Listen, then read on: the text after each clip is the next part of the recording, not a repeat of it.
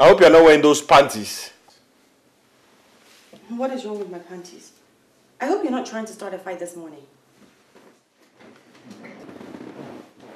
They're too huge. They're too flabby. It makes your ass look like some tag. Echo, I'm in no mood to fight with you this morning, okay? I'll just overlook that insult. What has come over you, huh? Before you got married, were you wearing all these panties?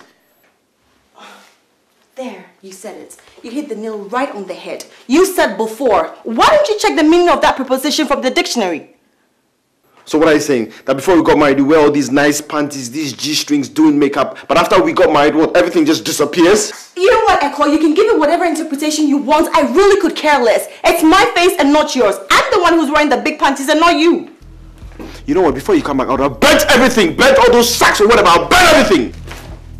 Wait, what did you just say? Did I hear you right?